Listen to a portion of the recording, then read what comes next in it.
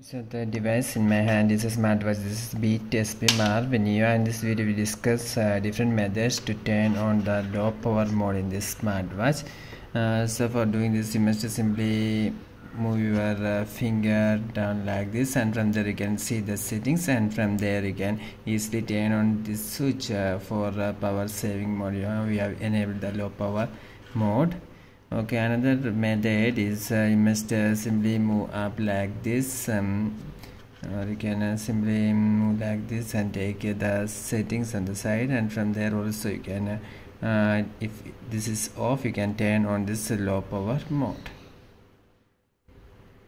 And another method is you must simply move upwards like this, and from here you can see others, and from here also you can turn on this low power mode, and after that press this green tick mark.